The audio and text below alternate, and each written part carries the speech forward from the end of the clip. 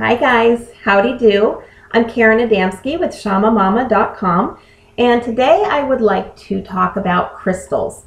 It's a topic that I've been wanting to discuss for a while now, but I really wasn't sure where to start because there are so many crystals out there, so many different ways to use them, and it's just a really vast, deep subject. So I could probably talk the next 5 years every day and still have lots and lots to talk about. But just to keep it simple, today I'm going to start with sharing a few crystals with you that I use personally to help ground myself. And I think the ones that I've chosen to share with you today are ones that you'll find helpful for yourself as well. I don't think you can go wrong with these, and they're very easily accessible. But before I get started, I want to share a couple of resources with you. The first one being the Crystal Bible. And this is a book that I use all the time.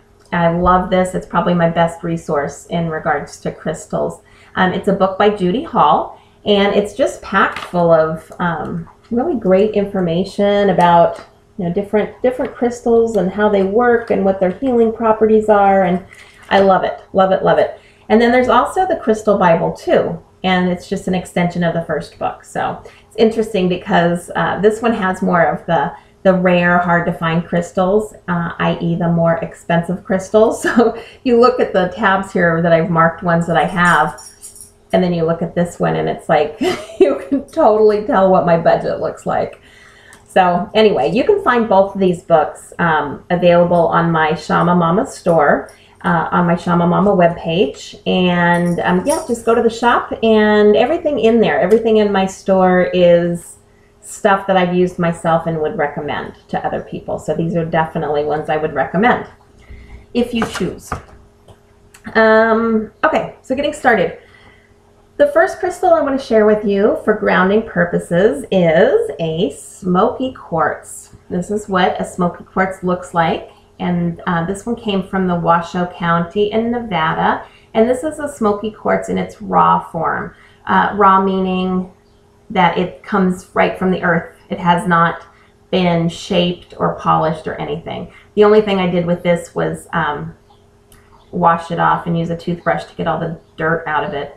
But this is what it looks like. So that's a raw piece of smoky quartz. Awesome, awesome, awesome for grounding. This is an example of smoky quartz that has been shaped and polished. So they're the same kind of stone, same healing properties, just, a little bit different. I prefer the raw stones typically, only because they just seem, I like them in their natural form. I think more people tend to like them polished, and it really doesn't matter. It's whatever you prefer. It's interesting. Smoky quartz actually starts out as clear quartz. So this is just a clear crystal quartz, and over the years, as this is, it's in the ground and it's growing, and over the years, like hundreds of years, the earth can irradiate the crystal and basically bakes it, like cooks it, and it turns into the smoky quartz. It's really very interesting that it goes from this to this. So great for grounding. Another stone I'd like to share with you for grounding purposes is black tourmaline.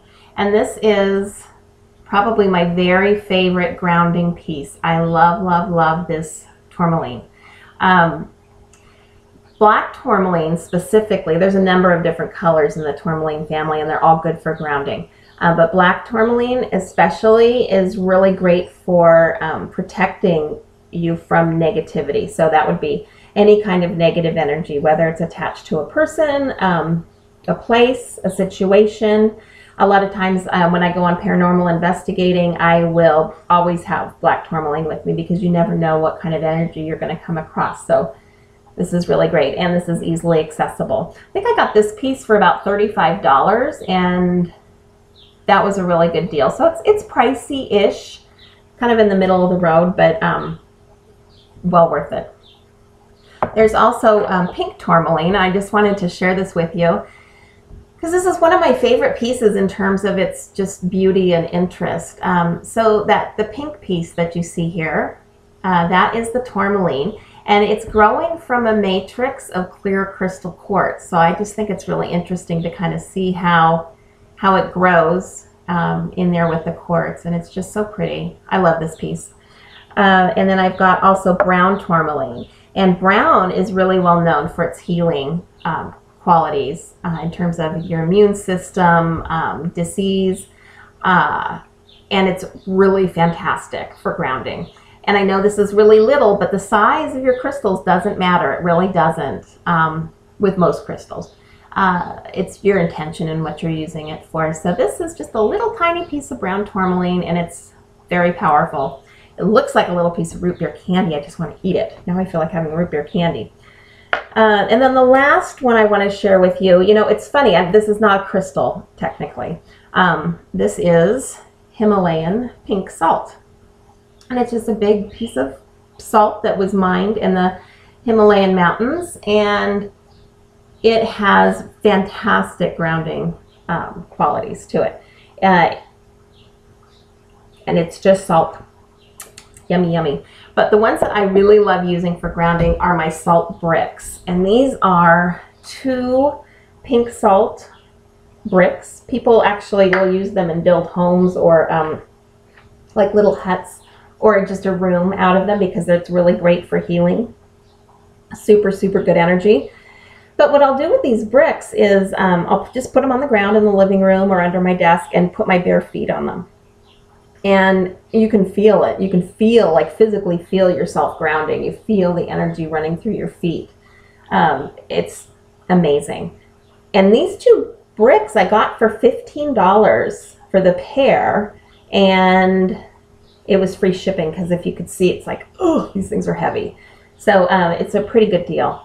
And I got that on eBay. So if you just do a search for Himalayan rock salt or Himalayan pink salt bricks, I'm sure they'll come up and you'll find them.